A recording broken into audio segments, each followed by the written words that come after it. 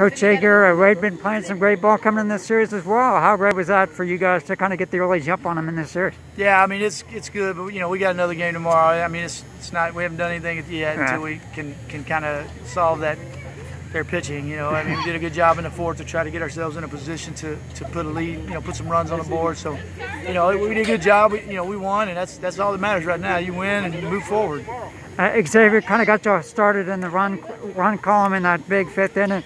Talk a little, just a big kind of an amber first pitch double down the line to get you. Yeah, big at bat, man. 2 out hits win ball games, and we talk about that all the time. If you can get 2 out hits, man, you got a chance to win games. And we put pressure on him and made him make pitches, and we got some guys that were kind of thinking back up the middle, and they caught one, a little changeup up, and we were able to deposit it down the left field line. And then, ironically, the 3 guys you brought to that press conference all delivered in that inning. Your veteran guys.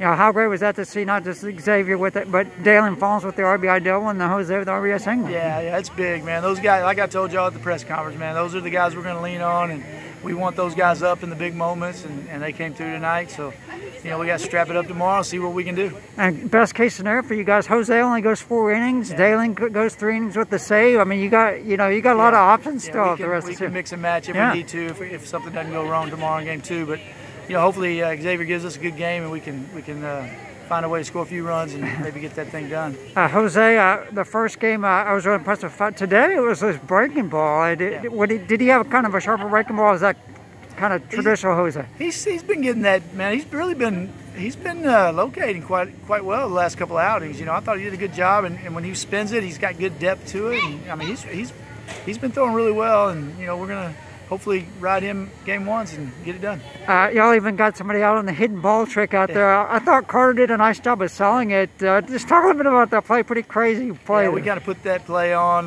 We had a couple guys we were going to try to do that too, and it worked for us this time. So yeah, I'm not a trick guy, and I try not to do too many tricks. I try to play the game, but sometimes you got those guys that are overzealous a little bit, and we tried to trick him, and it works. So it's one of those deals, man. It works sometimes. Like you're saying, you haven't done anything yet.